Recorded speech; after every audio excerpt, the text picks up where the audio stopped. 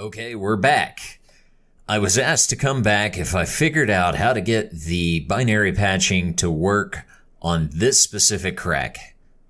I figured it out. There is a bug issue that has been opened in Git, so I don't know what is going to be done from the perspective of the development of Ghidra.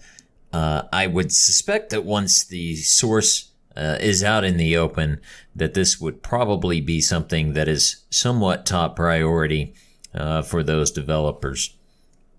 Having said that, let's go ahead and get back into the project we were working on yesterday. So we were working on the pretty damn easy nut by nut crack project here.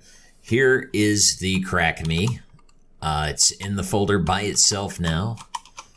I'll go ahead and run it, input the password, test, wrong password, try another. So we are right where we left off yesterday. I am going to remove that specific binary from the project, and I'm going to add another. It's actually it again. And when you go to select the import, it's going to give you this screen. It's automatically populated. The thing to pay attention here is the language x86 little endian 64 default GCC. We are going to change this drop down to raw binary, and then we have to filter for the language that it's in. If you remember, I said it's x86 little endian GCC size 64. That guy right there. Click OK. Click OK. And it's going to import the file. Now, it is not going to look like what you remember whenever you import it the other way.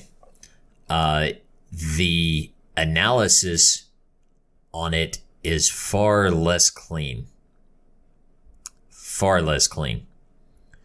The decompiler, it doesn't look as nice. So I don't know exactly what is going on, the difference between the two, but I do know that they are different.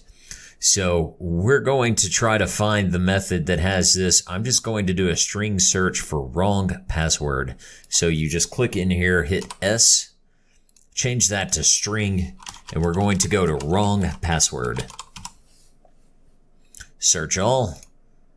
And we have found it right there at that location. Double click it. It's going to take the code. You may have seen that flip back there. Close all of this out. Okay, so we have found where correct password and wrong password are. And we need to find the reference to this to see what is calling this. The mouse over. So I double click that reference. Okay, here's where the input the password is. Let's go up to that method up in the function. And let's look at the tree. Okay, we are right back where we saw before. Here's the test. Here's the jump not 0.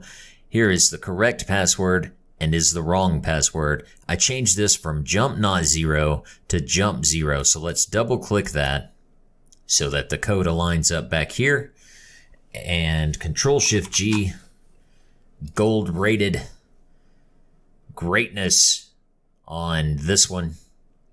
Okay, we're going to change this to jump 0, and there we go. I'm going to leave that exactly the same, hit enter there, and we are done. So let's go ahead and output this file now, hit O, change this to binary. This is the folder that it was already in, but if you remember, we did crack_bin. I like to keep it consistent so we know that that's the binary. Select the output, click OK, and OK. There we are. Let's go back to our terminal. Let's see what's in there. We see the crack_bin.bin. We have to chmod +x that file. Okay. It is green. We can now run it. crack_bin.bin, run it, and we no longer get the segmentation fault. We get the input the password prompt. Okay, try that with test, and boom, we are at the correct password.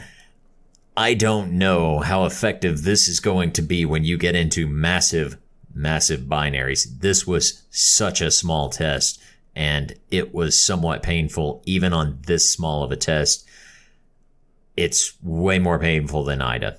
But anyway, figured that out. Thought I would post this video. Thank you everybody for your support. I appreciate the suggestions and the feedback. I hope you enjoyed the video. And until next time, have a good one.